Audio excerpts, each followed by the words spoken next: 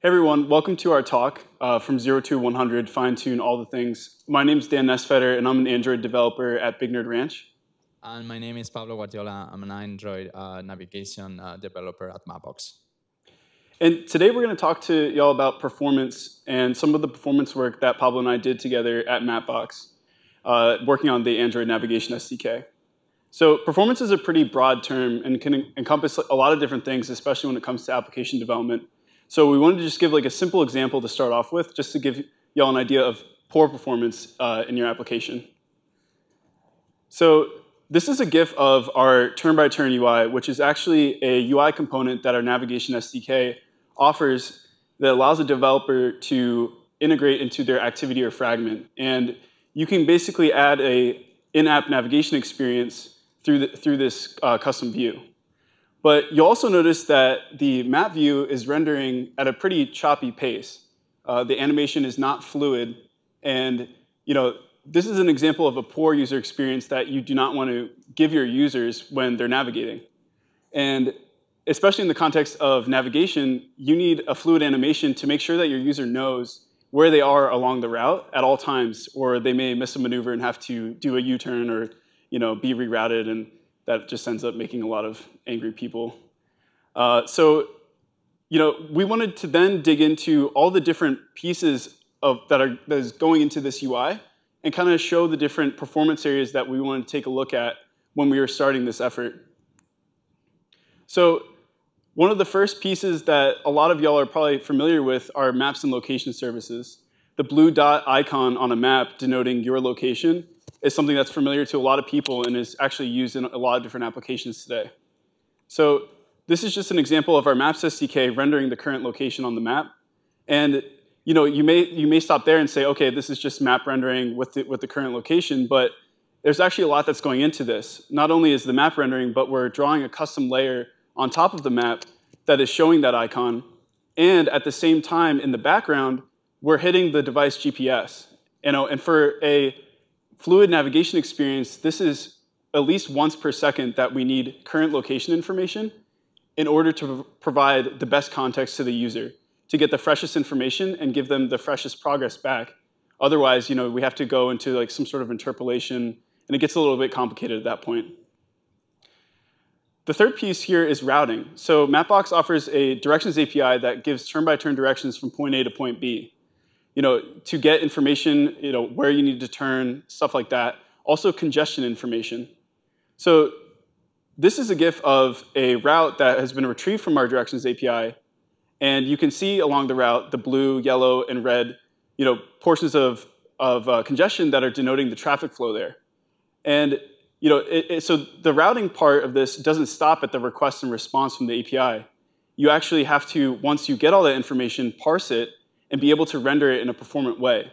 For example, if you have a route from Philadelphia to San Francisco, you're getting a massive response full of all sorts of congestion data that in a giant, basically, route geometry that you need to give to the map and be able to render in a performant way where it can handle all of those data points.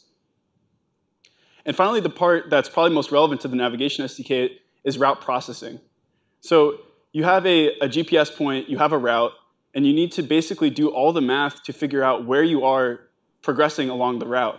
And this is just an example of a fluid navigation experience without any sort of chop. And it is a GIF being rendered a little weird on this screen, but this is basically where the navigation SDK comes into play. You can see 100 feet to Clifton Road Northeast. Y'all are probably familiar using Waze or Google Maps. It's the same idea, same experience.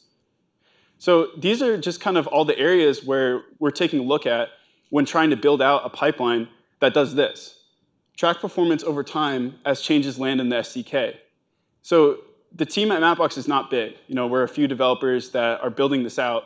So we don't have any team that can basically monitor performance for us. So we basically need to reduce the amount of manual effort that goes into this as much as possible, completely, ideally. But to automate this, is definitely there's a lot of moving parts that go into that. So that's what we're going to kind of dig into today. Some of the tools that we looked at and how we went about achieving this. But before we do that, we have to take a look at which performance areas we need to look at specifically. Like what performance metrics are we going to be gathering and taking a look at and tracking? So the first one is CPU. We need to know over the length of a route from A to B, how much CPU and what percentage of the device's CPU are we consuming? This has a lot of different effects, and we'll get into those in a bit. Second is RAM. So we also need to know how much RAM we're consuming. The amount of RAM on each device is different, and out-of-memory exceptions are definitely a concern.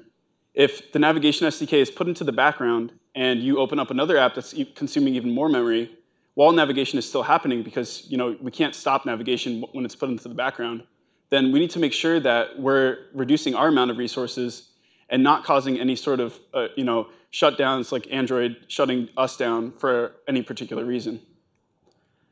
Third is bandwidth, and this is definitely a concern for, especially today, given like phone carriers and the amount that data costs for each carrier and plan.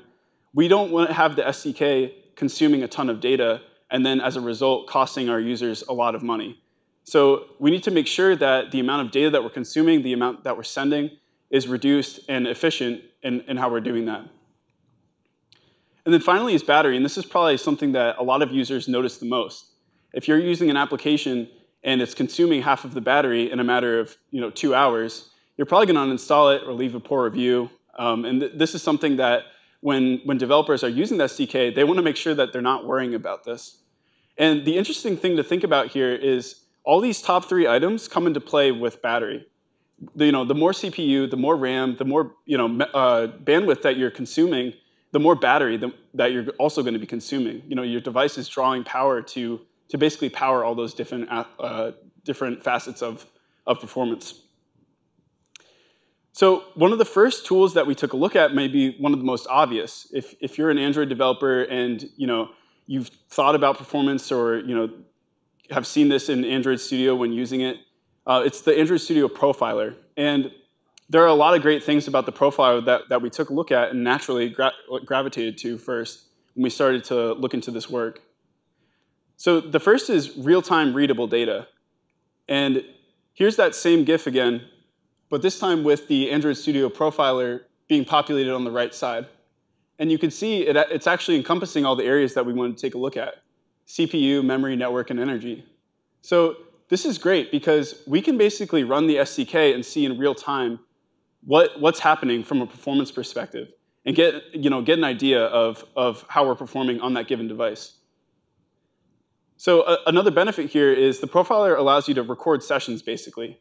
And the benefit there is you can record a session, make code changes, look at like different hotspots within your code, and then go back and record another session with the same user flow and compare and contrast and see what kind of performance gains or if your changes actually achieved anything there.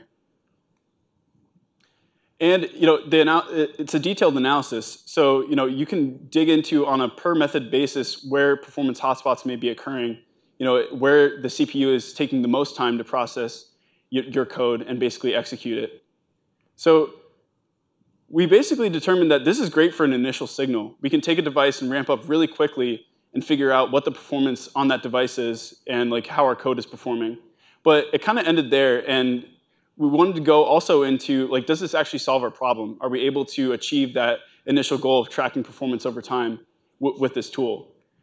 And the first thing that we noticed is you can't download or send any of this recorded data. And the whole point of this pipeline is to be able to automate that and be able to send it to our database that we can then query and figure out trends and sort of scenarios like over time.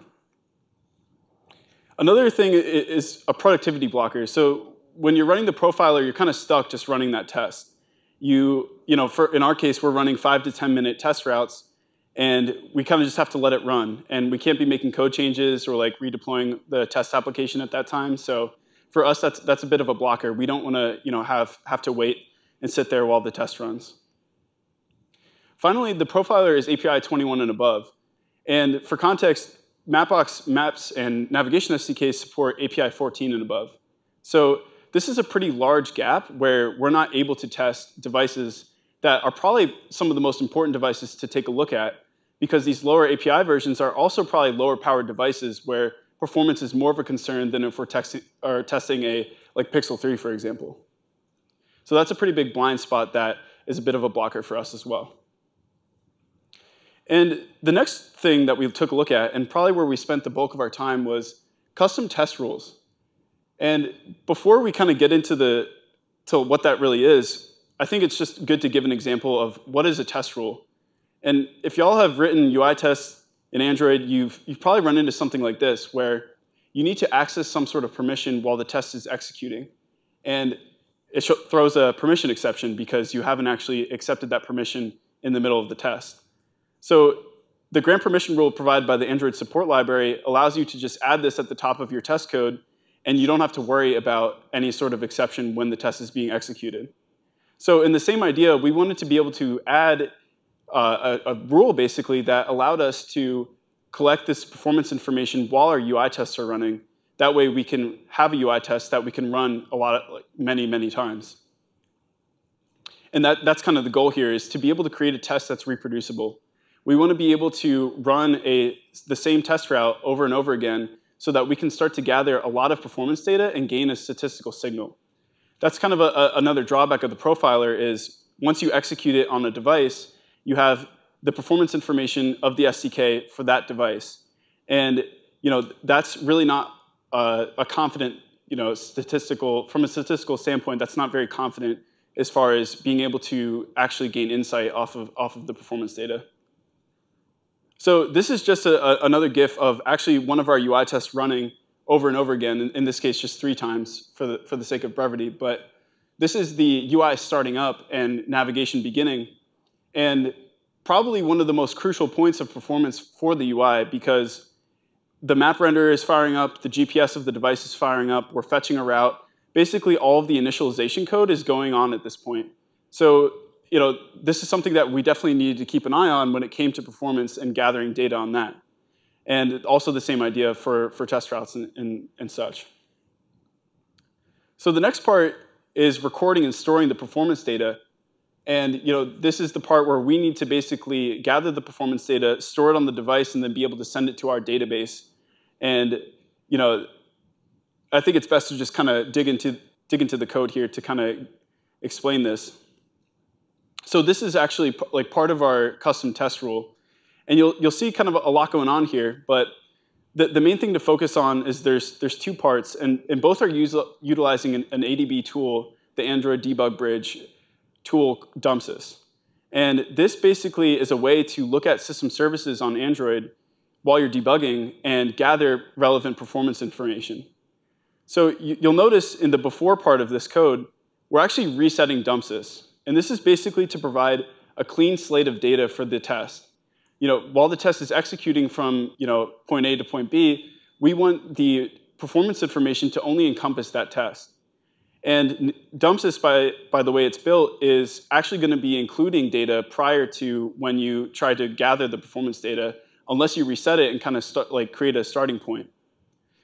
And then you'll see in the after part, we're also using a DumpSys command, basically saying, OK, we want this DumpSys service and this package name. The package name being the package of our test app. We're taking the string response, and then we are storing it. And in our case, we're basically going to be storing it on external storage of the device and waiting for this test to execute 30+ times, and then sending it to our database remotely. So just for an implementation example of this, we're specifying CPU info as our DumpSys service. And that's basically saying, we only want to gather CPU info with this rule. And it will execute a shell command of this nature where, DumpSys CPU info and then the test app package name. So this is great. Now we have a way to basically execute our test and store this data to the device, for future use to send it off.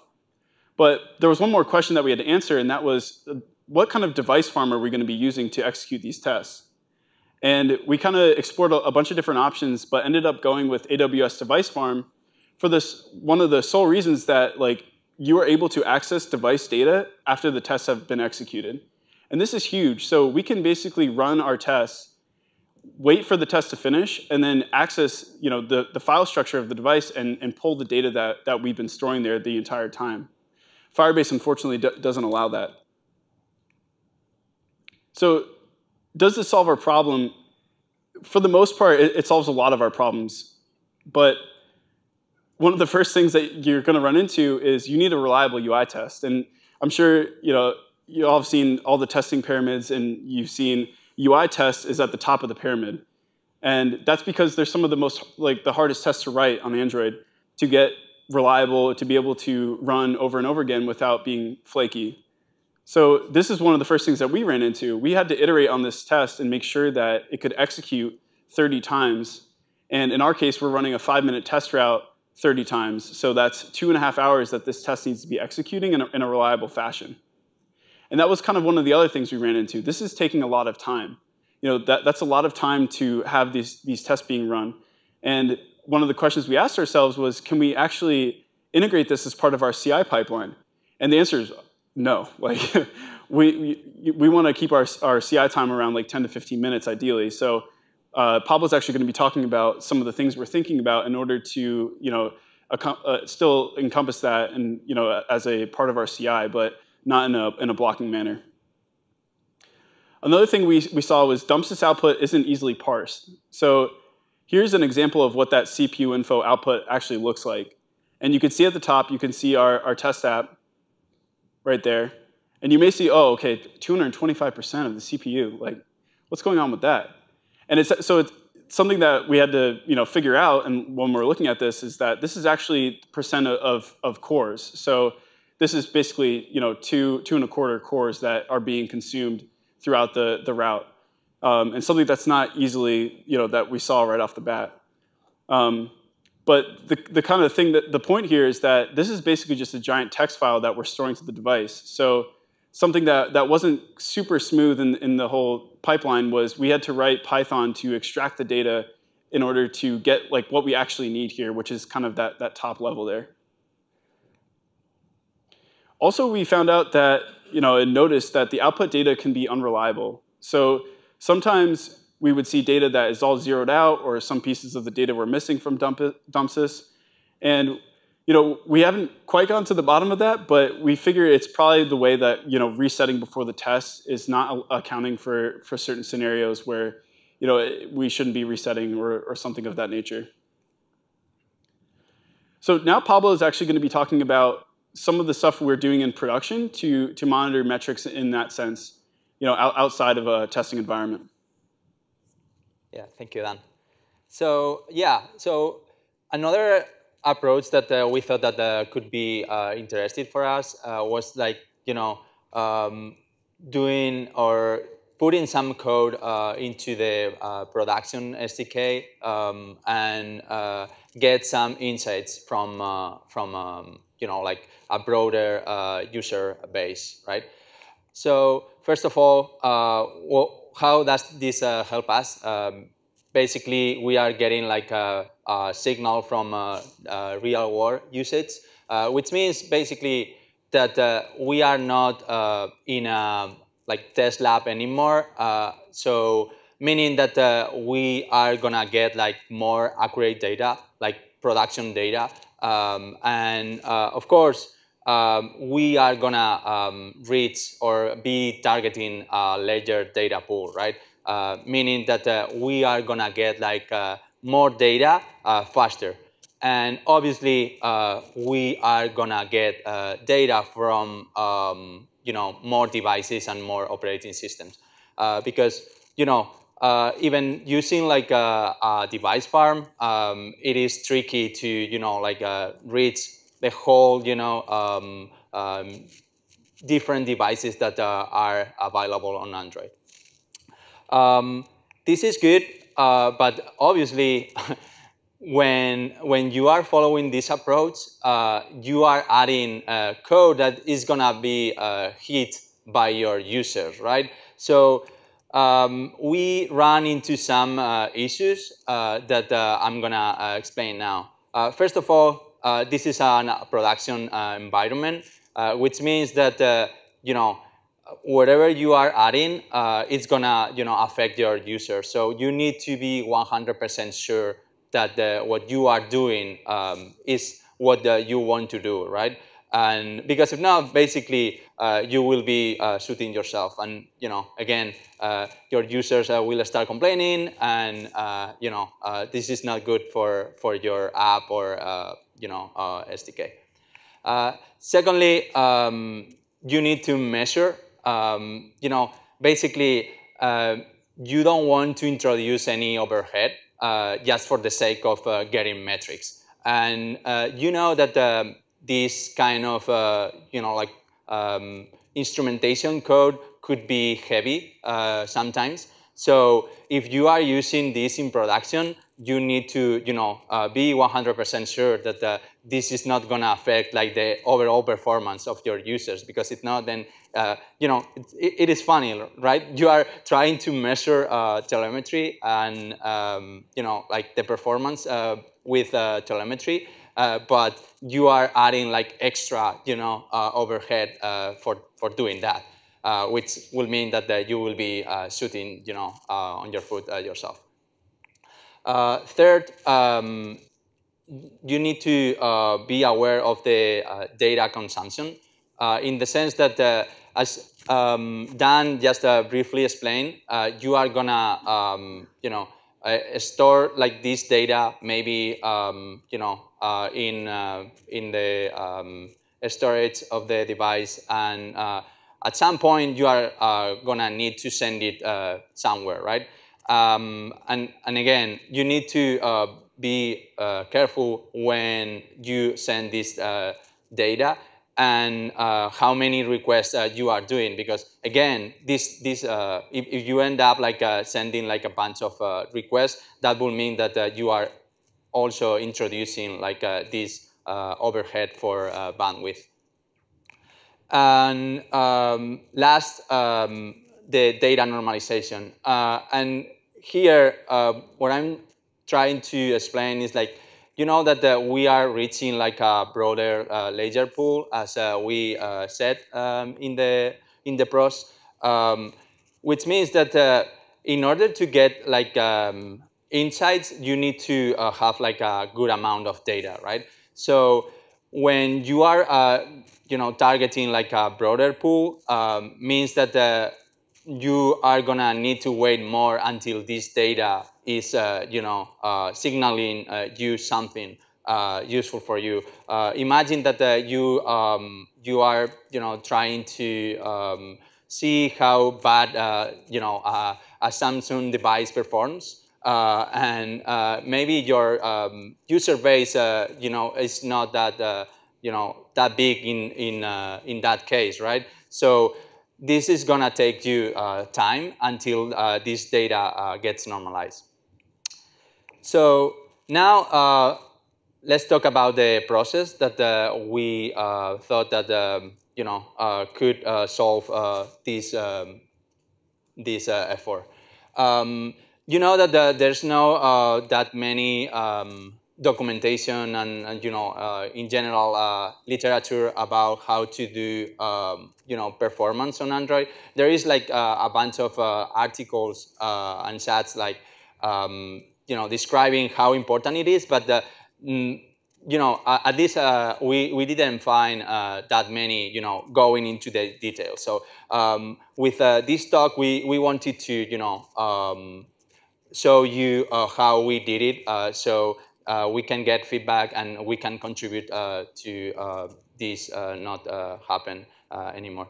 So we've just briefly touched almost all of it, but we wanted to reiterate on how we did it, so you get like the whole idea.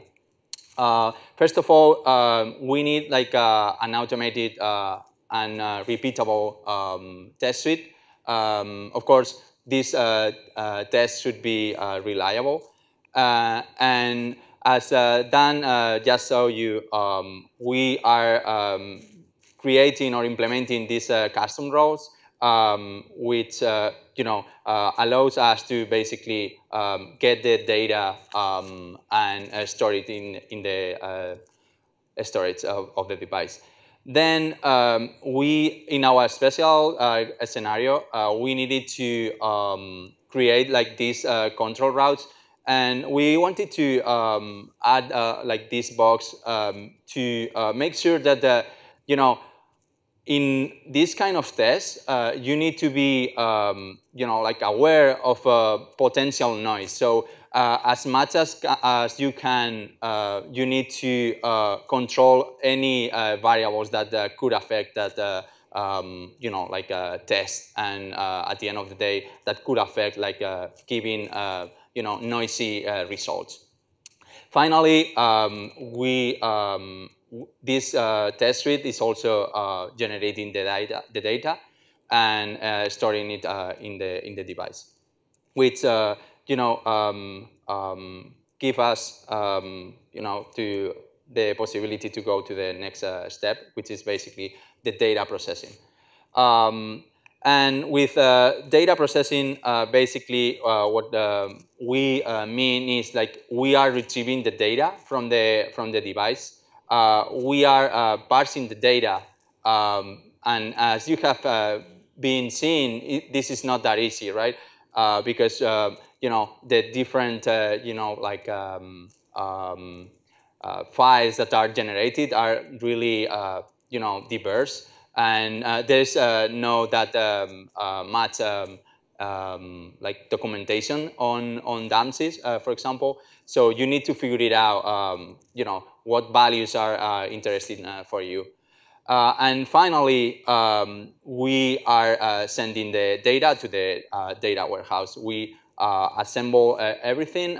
We are packaging it and then sending it to the data warehouse, which brings us to the final phase, which is the data analysis.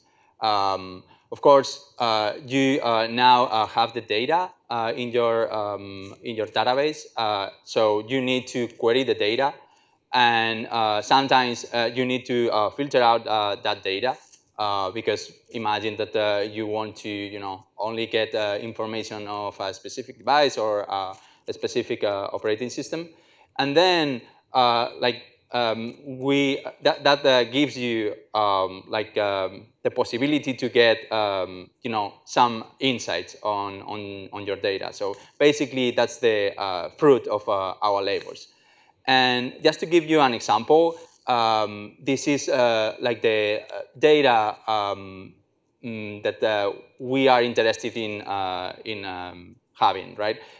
Here we have an average Java memory consumption graph, which is, as you can see, is across the different SDK versions. And this is good because this is telling us how much memory we are consuming on average across the different SDK versions, and that gives us a range which goes in this case from 6.5 to 7. Which then we can use to detect like future spikes, right? If we know like we are moving in that range, eventually when we run this kind of performance test, previous to a new release, imagine that these graphs goes, for the version that we are about to release goes over 10. Then that's signaling something to us, right? And that's what it is important. At the end of the day, in what we were interested was to track the performance over time, while we were adding new changes to the base code, and while we were releasing new version of the SDK. So let me talk about the pipeline. So this is more or less, kind of like talk about like the implementation details of the process and what tools we use in order to gather all of this information. First of all, you need to prepare everything and the code. So obviously, you will have a trigger, which basically will run a job in CI, which will pull the SDK code and in this particular step, you need to take into account that you need to make it like custom in the sense that you need to be able to specify different SDK versions, or if you are developing an app, for testing like a different version of the app. And then you need to build the SDK. In our case, we have like 2 artifacts. So we needed to have like scripts to create like those artifacts based on the version number. Finally, you need to assemble both apps, like the desktop and the regular app, and then you are able to go to the next phase, which is, in our case, as Dan mentioned, we are using the AWS device farm because of that was the only device farm that in which we were able to pull the data generated from a device afterwards. Unfortunately, the Firebase test lab doesn't allow you to do that. So you need to upload the apps, of course, run the tests that are going to generate all this data and store it in the device.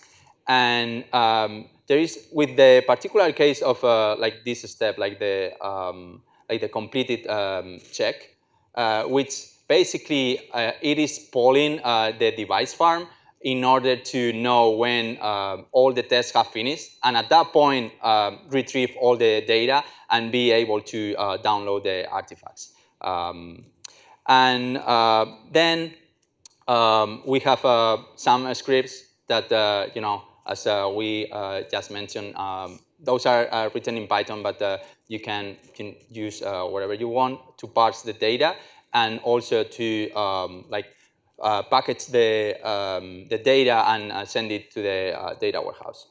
Finally, we are using Mode in order to write all these queries and getting and building those reports and dashboards that we mentioned before.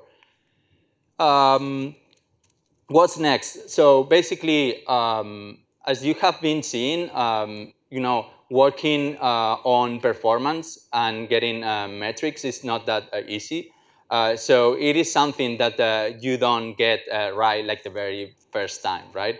So of course, we are thinking on working on adding more automation.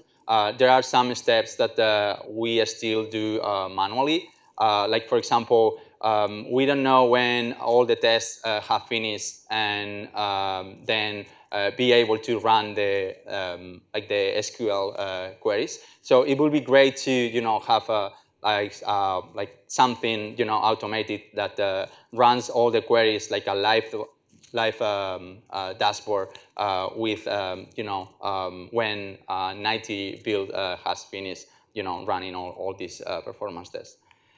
Another thing that we are trying to figure it out is these triggers / thresholds. And let me explain you what I mean with by triggers. So as I mentioned before, the idea is to have like some kind of ranges in which we move for the different metrics that we are trying to collect. And when you have that, then you will be able to define some thresholds, right?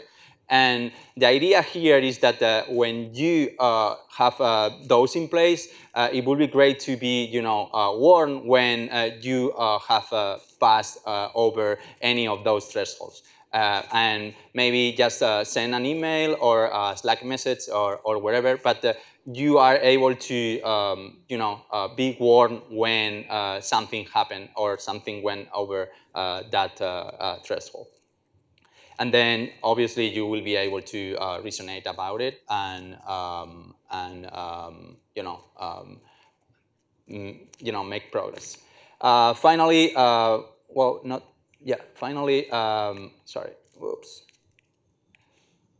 feature flags, of course, as I mentioned before, with like the telemetry production approach, it would be great to have like a way to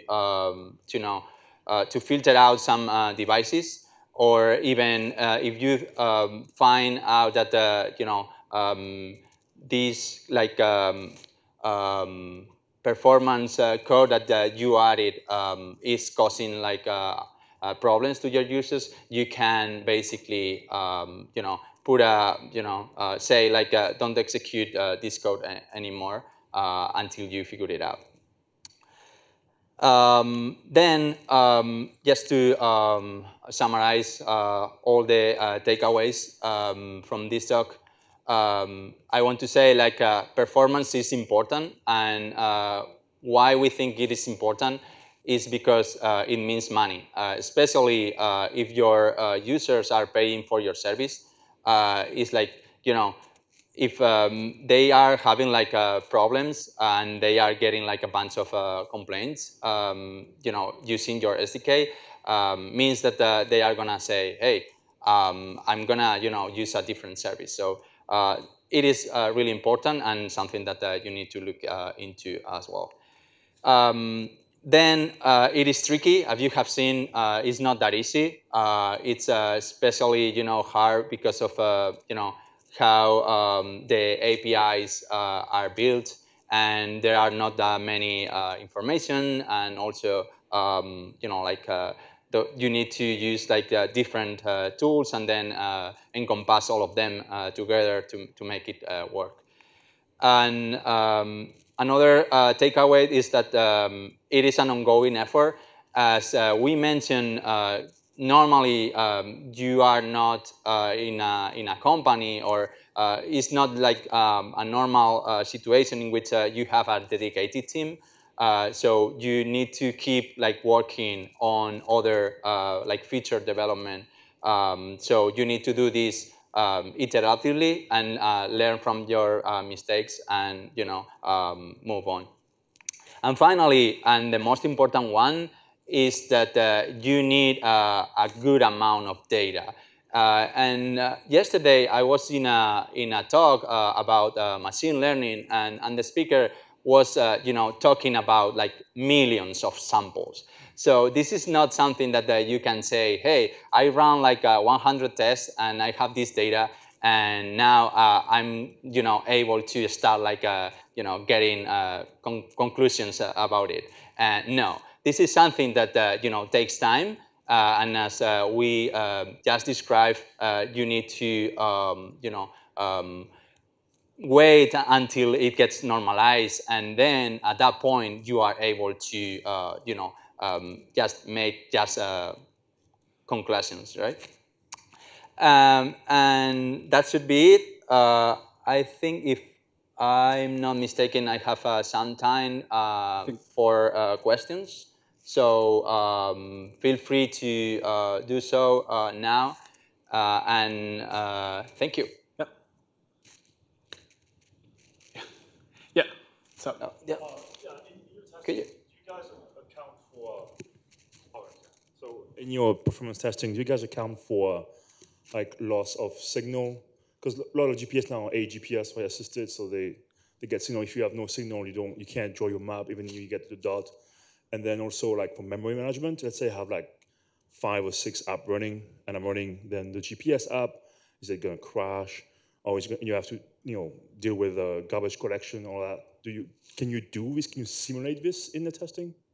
Yeah, so part of developing the UI test was trying to isolate as many variables as possible. So GPS is a great question. And we actually aren't encompassing that in the test, where we are simulating the route with just reproduced GPS like basically mock GPS data in order to run it in an isolated environment.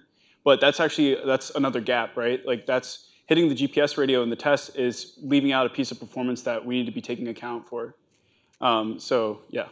Yeah, that's why we took the approach for the telemetry approach for battery, which we know that it might affect it might differ from what we were running like in CI, and for from what you actually could get from the wild, right? So especially for battery, we use that approach to get like really insights on how what's the battery drainage on the SDK, which I can continue talking about battery because there are a bunch of problems to track battery on Android. So we needed to, go with this simple approach of gathering only the battery level and then make assumptions, and then do these calculations to see how many, battery point levels, were drained, and then, send that data into the data warehouse and then be able to analyze it. So the issue where you mentioned you can't have the So the issue that Dan mentioned about running the 30 tests on CI, can't you just run 30 tests in parallel in the device farm? Yeah, exactly. That's actually like one of the future things that we're talking about, where we'll just kick off a build that will kick off the test in a separate CI process in the device farm and not block our current pipeline, like the current pipeline that we're running. So yeah, that's definitely, right now it's still manually triggered, but that's like one of the future improvements looking to be made there. Yeah. Yeah, actually we are thinking on having like 90 builds that run all of this, and then another like optimization for those 90 builds, because as Dan mentioned, it takes that many time. We could run them in parallel, but yeah, it's like, as we said, we just a team of 3 people working on everything and anything. So it's like we don't have that dedicated team. We love to spend more time on this, but we cannot. So. Any other questions? No? Cool.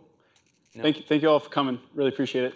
I have, if you are from the DC area, I'm the DC Kotlin organizer, well, one of them. And we are hosting an event July the 2nd, who Dan Lu from Capital One will be presenting on Kotlin, an introduction. So feel free to stop by, look at the meetup, and please ask VP. And again, if you have any other questions, we are gonna be around. So feel free to Pull us aside. yeah. And if not, then you can always reach out us via Twitter. And thank you again. Yeah, thanks.